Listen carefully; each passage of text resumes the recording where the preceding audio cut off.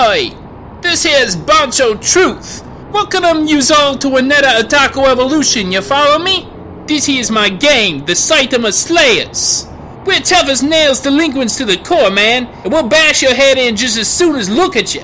You see us give you the eye, you make tracks, cousin, I tells ya. Now I'm filling in for that beta dog, Penguin Truth, who had an unfortunate accident with a couple of flights of concrete stairs and is, shall we say, indisposed at the moment. But no matter, that little pussy couldn't possibly handle today's subject, Sukeban Deka. Now, first of all, you gotta understand that in post-World War Japan, delinquency and rebellion took on its own subcultures. Two of these that emerged in the 1960s were the Bancho and Sukeban. Basically, male and female juvenile delinquency with their own styles. These badass tribes of bastards and bitches had a certain look to them. The guys with the pompadours, with the straw in their mouths, bandanas, a surgeon mask, sometimes a military cap. The ladies would actually wear longer skirts, avoid men for the most part, and wear their uniforms everywhere.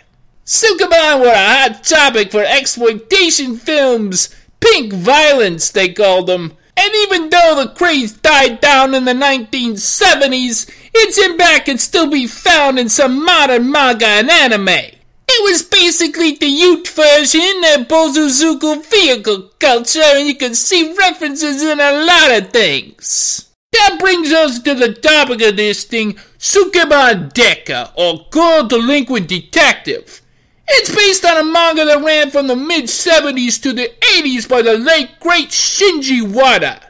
It was actually one of them girly mangas, but shit! It had prison fights, school brawls, all the good family entertainment we take for granted today.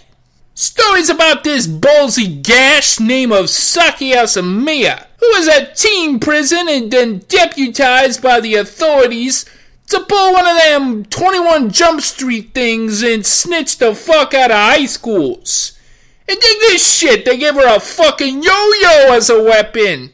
Now normally I'd have one of my girls give this snitch a fat lip, but she can walk the dog like a motherfucker.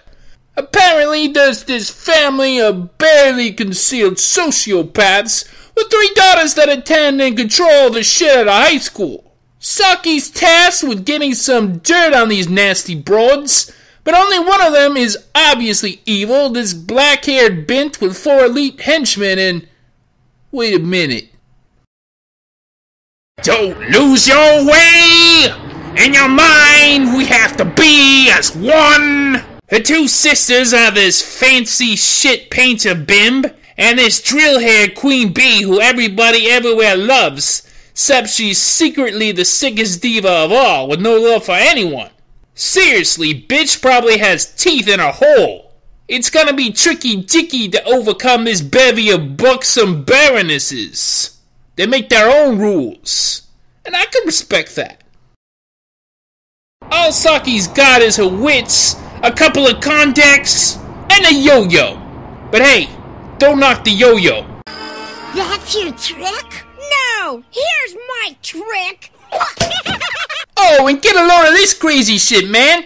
There were live-action versions of this thing way back in the olden times. TV shows starring idol singers in the main roles. Cutesy sluts kicking teeth in before that Jewish broad that fought Dracula's carved her first steak. Crazy shit, man! They even made movies and... Oh shit, is that fucking Vigo from Ghostbusters 2? The fuck? Look at this chump! Vigo, you Carpathian strunts! Get the fuck out of here! Go back to your mountain of skulls and the castle of pain and sit on your throne of blood, you bona fide douchebag! Ain't got time for your painting inhabited bullshit when there's school kids to rough up!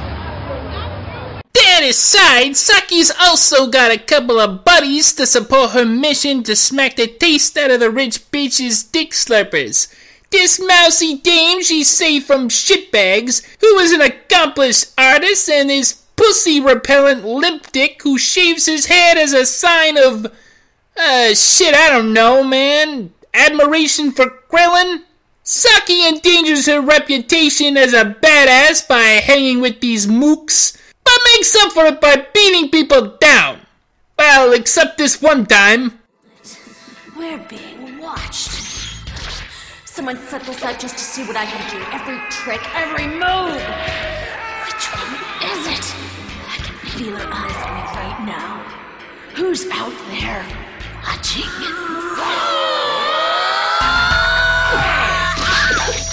Oh, shit!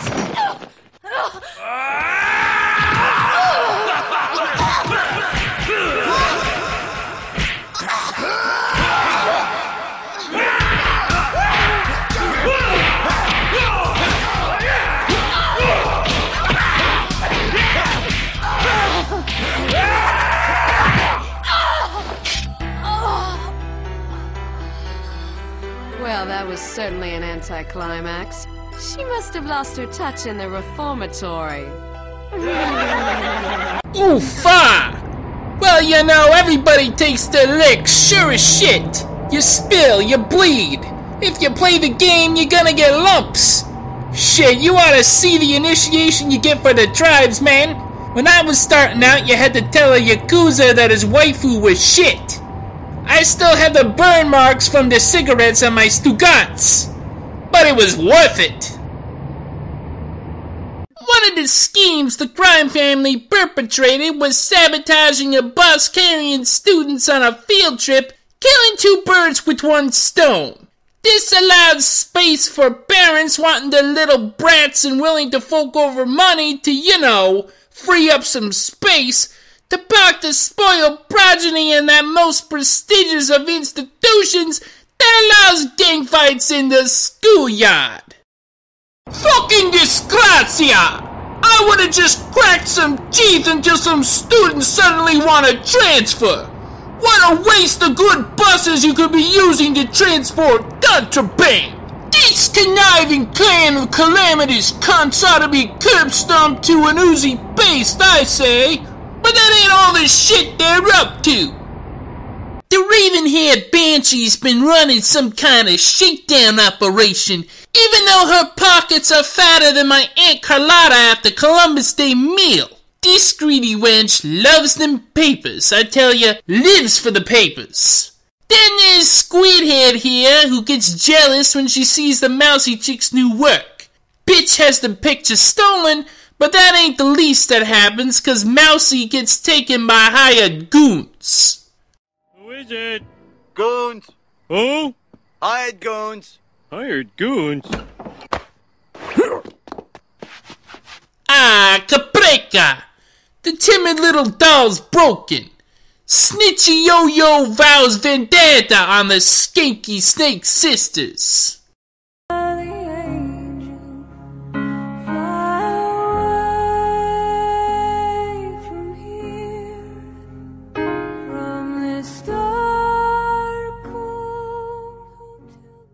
Man, that's just what happened with my cousin Lorenzo, rest his soul, after the Yakuza carved him up a roppongi, the fucking animals. To this day, I can't step toe into Tokyo because of the bloodbath that followed.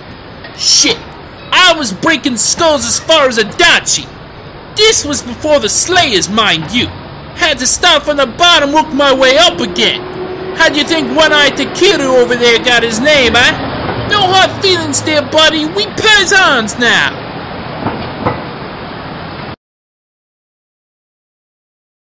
Meanwhile, Drillhair has a bunch of her fellow students enthralled by a special computer study program, which isn't at all suspicious, no sir.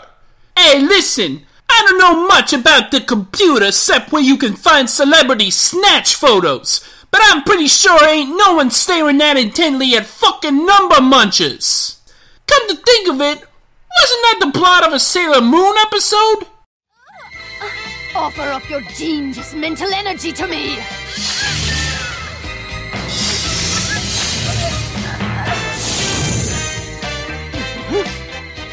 It's not absorbing her energy. But why? Sally Stooley's had enough pussyfooting around and starts taking the fight to the school gang bitch. She stomps her loyal foot soldiers and fucking dominates old Ravenhair with a kid's toy. Humiliated in front of her back, the defeated whore is pushed out of the alpha position while Snitchy becomes the new capo. The human blackhead goes running to her snatchy sisters, but Squidhair has no interest, seeing as how she's entered Mousie's picture in a contest and won. But Drillhair gifts the skanky sibling with the shotgun, sending her off to whack our pink-haired protagonist. But that don't go exactly as planned, you see.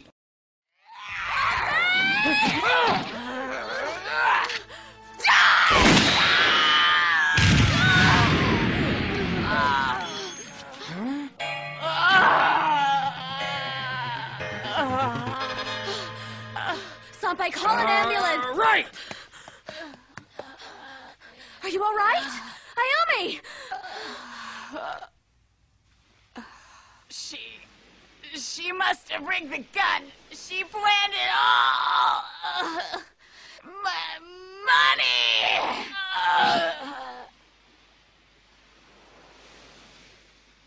Turns out Drillhair truly is the queen bitch of Pukak Castle. She set up her sister with a bum gun so she could pocket her gas stash. Some bitches just can't be satisfied, I guess. At the exhibition party, Mousie's purloined Peyton is presented as Squidhair's. Even her pops is there to get a little PR. But suddenly Saki interrupts like she's from Team Rocket. Turns out Mousie had an extra copy of her piece and a number of others that were taken by the devious debutante. Her old man don't take her out as an art thief well, especially when he's pinched for bribery and setting up his various rackets. The chief inspector announces that the Mizuchi House of Cards is falling as fast as a skirt on a JK Osampo. But before the two can be made guests of the state, the felonious family is gunned down by a brainwashed Betty, who then does herself in. The rose-haired rat decides Drillhair's the puppet master and speeds towards her mansion for a final confrontation. Not for nothing, but I've been to worse fucking shindigs. My nephew's first communion celebration was like the Red Wedding. Needless to say, I ain't welcome back to Rigoletto's Bar and Grill no more. It's a shame. The view of Tokyo Tower is fucking breathtaking. When Pinky arrives, her brainwashed classmates gang up on her like it's a fucking Trump rally.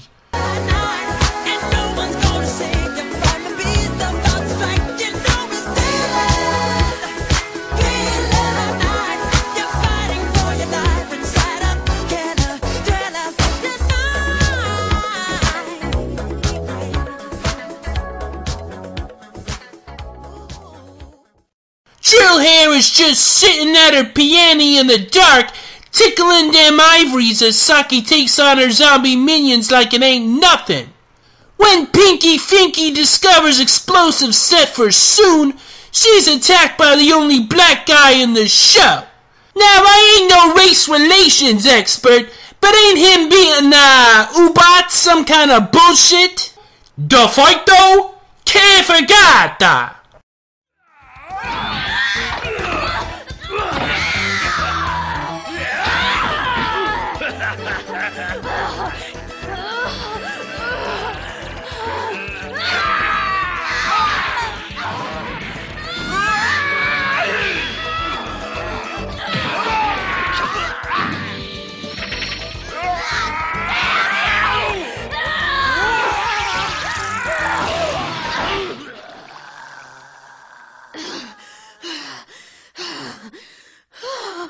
At first it looks like Drillhair is gonna make a clean escape in a whirlybird when she spots Duncan McBlouse giving her your grandmother's Malocchio.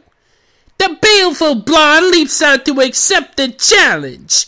It turns out though that she's no wilting flower and it becomes a game of yo-yo versus whip. It gets a little brutal too, and may I say, not for nothing, a little fucking kinky, eh?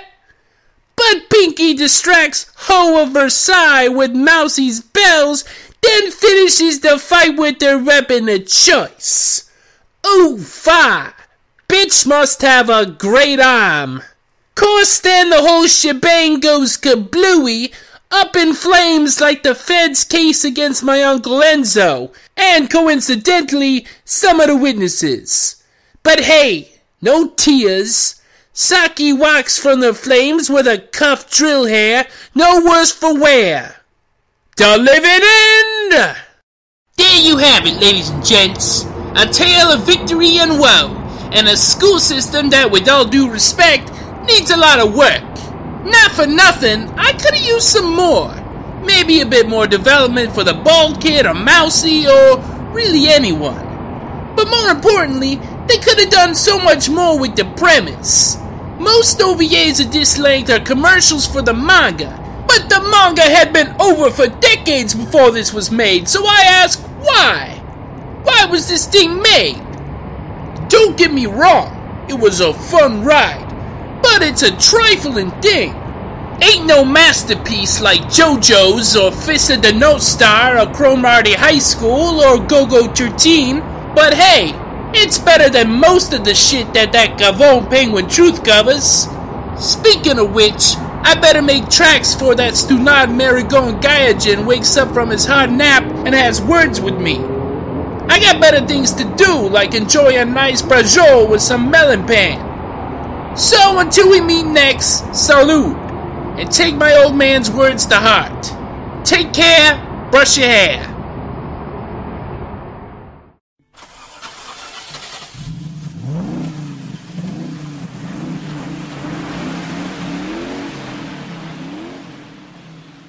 Teenage sociopaths be like. I'm going to enjoy this. Big tobacco be like.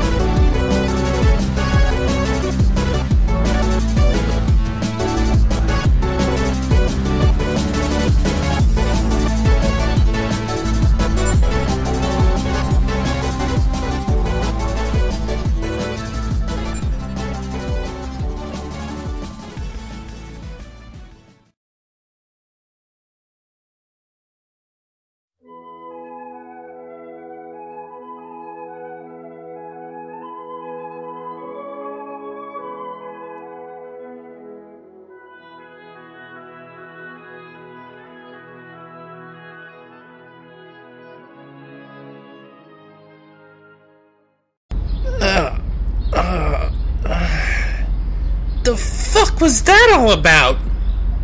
Did I get jumped by Japanese rockabillys?